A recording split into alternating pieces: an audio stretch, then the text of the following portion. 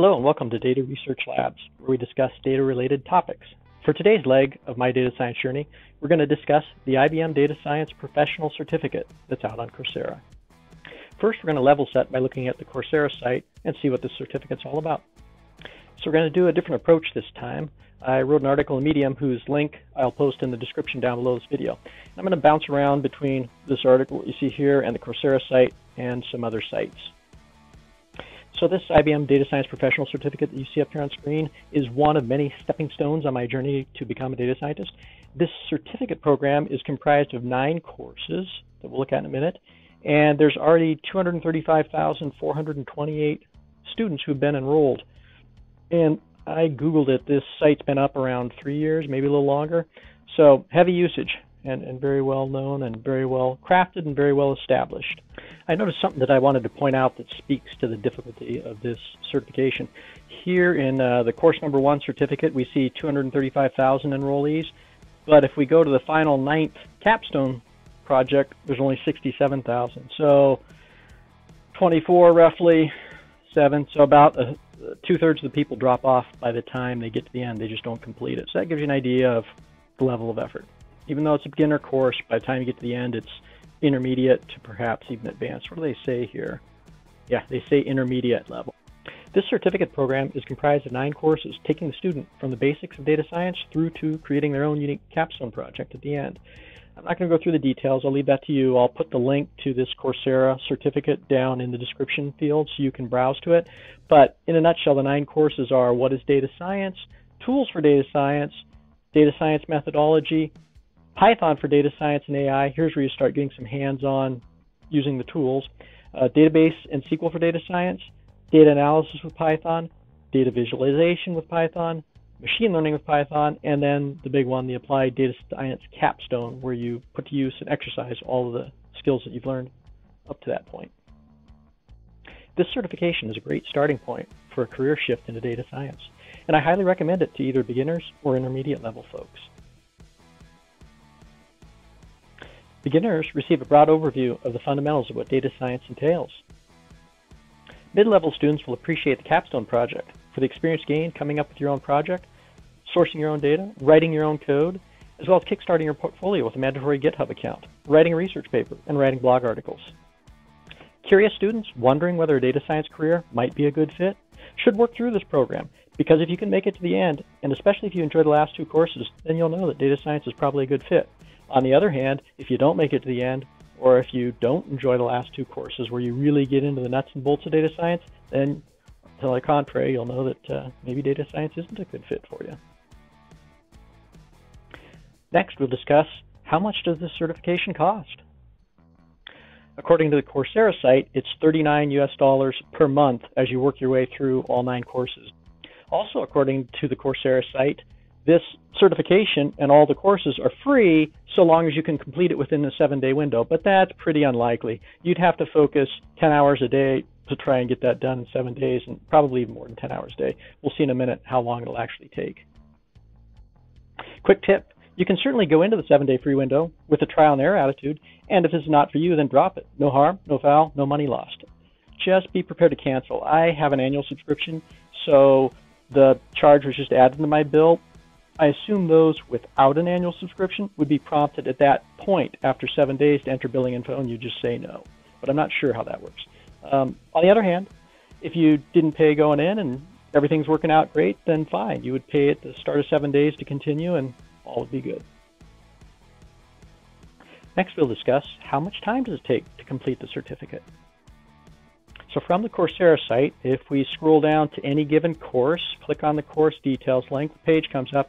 If we scroll down, they have a lot of details on the course, and it'll tell you approximately how many hours that given course will take.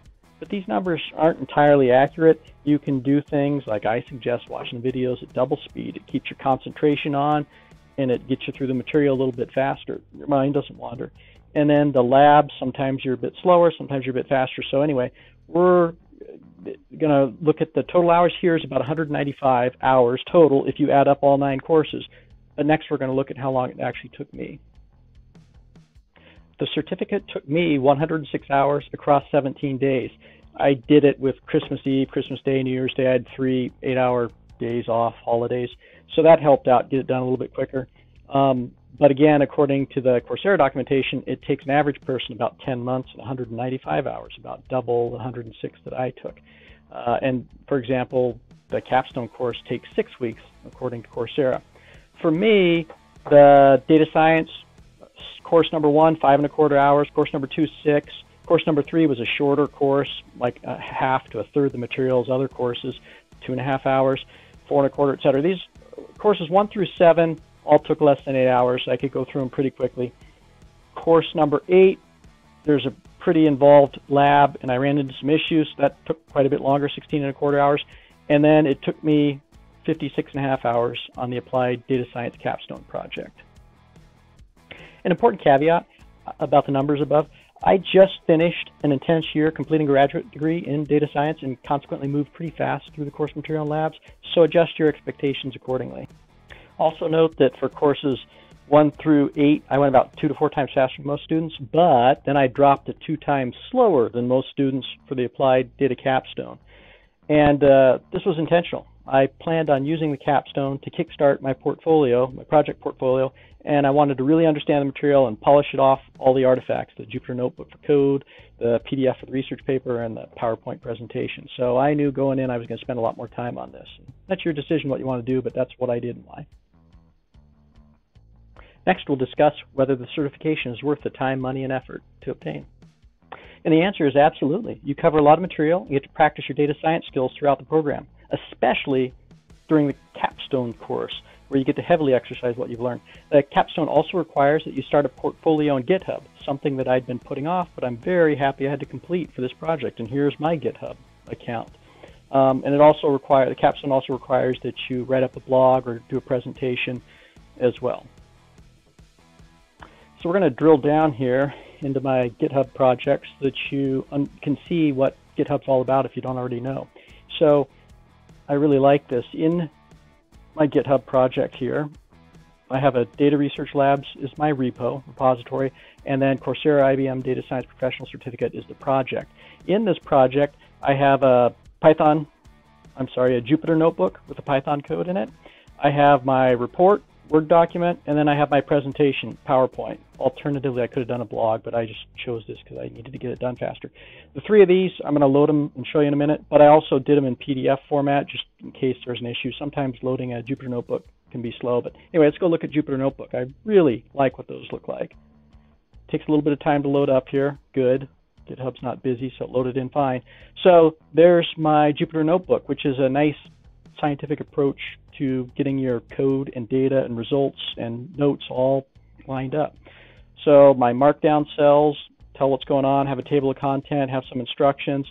Here's some code cells to install components, some code cells to import the libraries, pandas, matplotlib, etc. A bunch of Python code. Data acquisition layer, what I'm doing, where I'm getting the data from, all markdown cells that are instructions. And then it starts to get into the nuts and bolts of it. And what's neat is, from GitHub, people don't have to have Jupyter Notebook installed. GitHub will automatically pre-format and run it for you. So anybody can click this link and see the Jupyter Notebook with execution line 20. There's the block of Python code. Here's the output where I took the head, the top 5 rows of that first run where I was loading in a CSV and manipulating it a little bit. Anyway, it's really neat. And it was nice to get that set up because as a data scientist, it's really important to have a portfolio and show your work. I can present all kinds of stuff and nobody cares, nobody looks at it. Don't look at my resume, don't look at LinkedIn.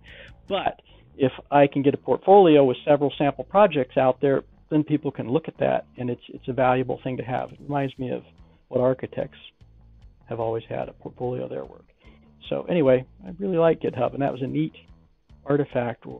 Oh, almost forgot. I want to also show you the report and the presentation. I'm not going to do these two. I'm going to do the PDFs. So the report for the project, it also renders in GitHub in a PDF viewer.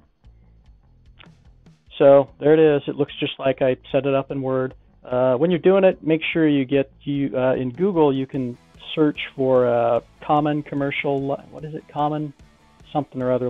Actually, let's go do that really quick. Boom. pop up Google here. This is a good tangent for when you're doing papers and whatnot. So if I want a picture of Seattle, and I go to images, and I go to tools, and I go to usage rights, and I go to Creative Commons license. There we go. And typically all of these are free and you can use them. You can click it and go look at the details, but that's where I source my images from, so I know there's not a copyright problem. I put the link there as well. Anyway, tangent. Here's my research paper with all the details, and a lot of this stuff was redundant. I copy pasted it from my report back into my code as markdown cells in the Jupyter Notebook. So that is the report, and the PowerPoint's going to be, the presentation is going to be basically the same thing but summary level. So as a PDF, it's just slides, black background, easier on the eyes. If you need more proof whether or not this IBM data science certification is worth the time and effort, just Google it, and you will see all over the place that it's ranked in the top 8 to 15 data science certificates. So here is one, and here is one, and here is one. We'll just pop open all 5 of them, and then we'll go look at them. So data science certificates pay off. Wow, my machine's going slow. And if you go down, IBM, doggone it, it jumped around a bit. IBM data science, there it is right there, professional certificate. And we go to the next one. And anyway, if you scroll down, all of those, it'll be right there, and there's dozens of them if you search. So it's well known in the industry. And you saw earlier at the beginning of this course that there's hundreds of thousands of enrollees. So great program, well worth doing. Next up, we'll discuss what social media badges are awarded. Regarding social media badges, there's 2 different styles or types. One is directly from IBM. So what you're looking at here is course by course by course. There's 6 courses. Here's a 7th course. And for whatever reason, there's 2 courses that don't show up. But anyway, 7 out of the 9 individual courses. IBM has specific badges for each of the Coursera courses, and they're put out by Acclaim, and you can get a link. I'll just do the machine learning by Python. You can get a link, and it says it was issued by Coursera, IBM, it was issued to me on this date, etc. I can click the share button. I could click on one of these and have it published. I usually don't do that. Instead, I go grab, where is it? Somewhere in here there's a copy link, and I go grab that. Sometimes I just grab the URL up here, but usually, there, that one, URL. And so I grab, or I just hit the copy. And now I have the URL, and to try it, this is important too, because I've messed this up before. Do a in private window if it's Edge, or do a incognito if it's Chrome or whatever. That way, your credentials aren't there. This is truly what a public view would be, and sure enough, this means that anyone could see this view of it. So that is what an IBM course-specific badge looks like. Now, different from IBM, which has badges for each individual course, Coursera has a badge for the entire certificate, for the entire program. And that's the one that I tend to use and put visibility towards because it's more meaningful. It represents everything. It's not as pretty as the individual IBM course badges, but it's the one you should use to post in social media, at least the one you should emphasize. Let's see. Here's mine. I clicked on it. I need to go find the shareable link. So why don't I mean, I could download the certificate, but I don't want that. I want to share it. So I'll click Share Certificate, and right there, it's the copy that you want. You could click Facebook or LinkedIn, and it'll automatically go post for you, but you lose control. It'll just post it, and it's going to say whatever it's going to say, whereas if you grab and copy the link, then you have control over what you want to say when you post it. So I generally copy the link. Next, we'll look at what should be posted to LinkedIn and how it should be posted.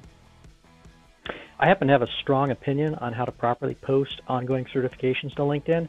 I believe it is best to post a single overarching certificate representing the program, or the single or final highest ranking badge in a series, but don't dilute the post by posting all 9 badges from IBM. Post one, post a summary, don't dilute your message. So in this example, I'd gotten an MCSE about a year ago, so I didn't post all the individual exams that it took to do the MCSE. I made a note of them over here. I like to emphasize the level of effort by listing out the number of hours I track in 15-minute increments as I'm doing the studying and taking the test. So I knew that it took 106 hours. I want to put that down. Look at the difference. When I took the Professional Scrum Master certificate, that was only 12 hours of studying.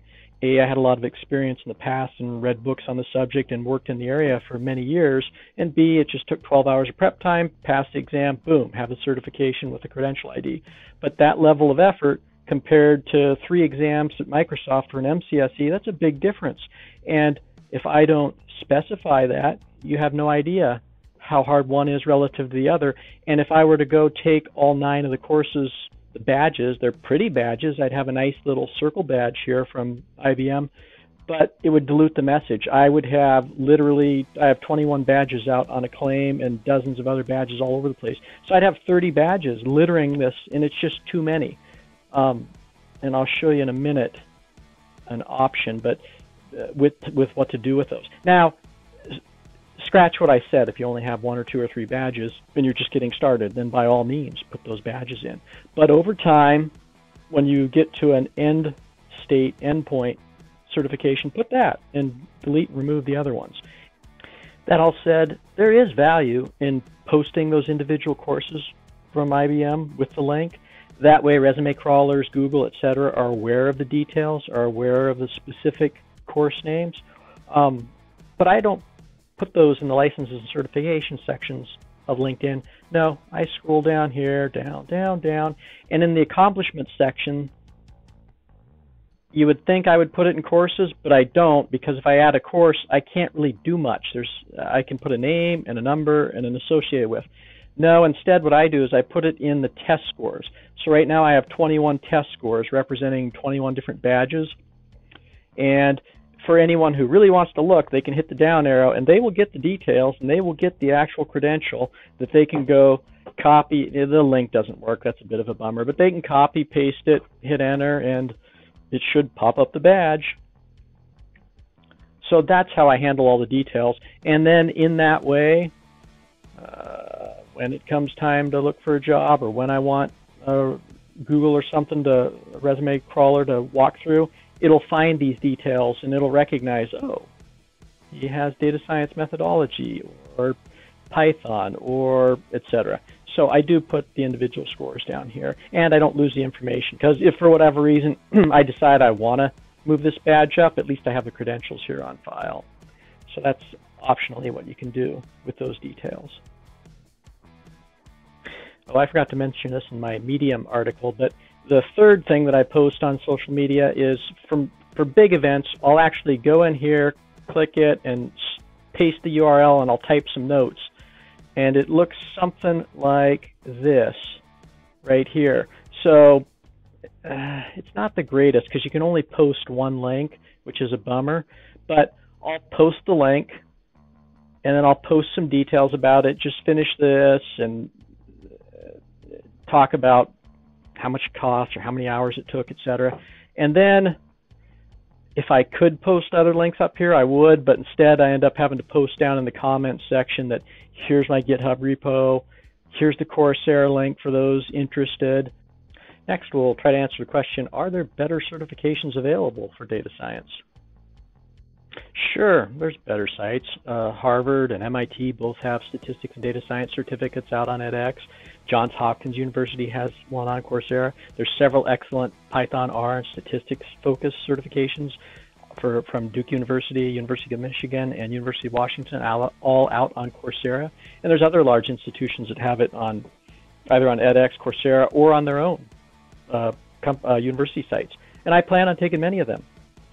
So we can look at Harvard's, for example, on edX. And I'll, again, post the link to this Medium article so you can go grab these links yourself if you're interested in those courses. The Harvard edX, $800. That would be very prestigious to have on your resume. It's self-paced. It says it takes 1 year, 5 months at 2 to 3 hours a week.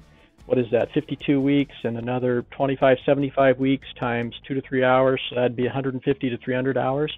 So I would get, it's Harvard though, and I don't see it as I'm guessing it's intermediate or more difficult. Probability, wrangling, linear regression. It's similar. It's similar to the IBM one. So maybe this is 150 to 200 hours. So maybe if you just went full bore, it would take 3 to 4 weeks to do. I don't know. We'll see. I'm going to go look at that one later. But that's a neat one. MIT has one. Johns Hopkins, that one's on Coursera. I'm probably going to do that one next. It has 416,000 already enrolled. I think that's even more than the IBM one. So very neat course. And beginner level. Anyway, there's lots of neat ones. And the point, though, isn't are these better than the IBM certificate. I don't think figuring out which one's better or worse is the issue. I think, to me, the objective should be to hit the material from a diverse set of perspectives, and each time you go through the material from a different viewpoint, you learn more and more. To me, an example was I just spent the last year and graduated with a graduate degree on data science, and yet taking this IBM certification, I still had several excellent takeaways. New ideas, new tools, new techniques from the certification, getting GitHub set up, using the Folio for the mapping, using the clustering the way that they did it. That's all new to me, and it's all great. So, and if you think about a data scientist working 2,000 hours a year, I just did 1,200 hours to get a master's. I just did 106 hours on this certification. Obviously, I have hundreds and hundreds of more hours, thousands of hours, to get up to speed and transition. So I'm going to be taking lots of these courses to get my skill set up, to get my portfolio up. I'm not a believer in the fake it till you make it stuff. I don't like that. I think you should know the material really thoroughly and be well versed in it before you transition. So that's what I'm going to do, is just grind through all of these different certifications and get the skill set up. So to me, one's not better than the other. They're all great. They're all worthwhile. Anything else I want to mention on that? Yeah, if you're completely new to the field, then it probably does matter. You probably don't want to start with some of the harder ones. You probably don't even want to start with the IBM one. You may want to start with some of the smaller, taking onesie, twosie classes, and then work your way up. So that's probably the best way to look at these courses, is they're different levels of difficulty, different levels of prestige, but they're all excellent. Just figure out what's the proper order for you in which to take them. And finally, I'm going to double up here and discuss pretty briefly how the material has stood up over time over the past few years since it was generated for the course, and then a conclusion. So how's the material stood up? Has it aged out since it's 3 years old? Well, the answer is a mix of good and bad. I'm not going to belabor the point, but in general, it's fine. The core concepts, they're all building blocks of data science. They've held up fine, and they'll continue to do so for a long time to come. The course will be great. That said, with most technology-specific how-tos and detailed description guides, as the underlying software, in this case, we use the IBM Watson a lot, it changed, and some of the instructions aren't accurate. And yeah, it can be a little bit frustrating at times. I think in total, out of 106 hours, about 2 hours I lost on 3 different occasions, waiting for things that weren't working and researching them, then finding a workaround. And I noticed folks had complaints. The bottom line here is that a former professor of mine once was asked, why is the documentation so sparse and some of the labs outdated and broken? That makes things much more difficult and time-consuming than it otherwise could be. Yeah, that's, a valid point, but his response was fantastic, and it stuck with me. He said, this is a graduate level course. Your job is not just to find the answers, but it's also to figure out the right questions to get the best answers. So that really stuck with me and resonated. It's frustrating, but you know what? That's life. I toss this in down here. In the real world, you're paid to solve problems. You're not paid to complain about them. So lots of other students have figured out how to complete the course. There's a few little hiccups because the material's getting dated and instructions aren't accurate and they haven't been updated, but it's okay. The work world is like that in spades, and it's just part of the process. You just have to work through it. So in conclusion, this certificate is well worth the time, effort, and minimal cost, and I highly recommend it if you're on a path to becoming a data scientist. And so thanks. I hope this video was helpful, and if it was, great. You can hit me up on LinkedIn or subscribe to this channel. Thanks. Thank you for watching, and please, if you found this video helpful, click like and be sure to subscribe below.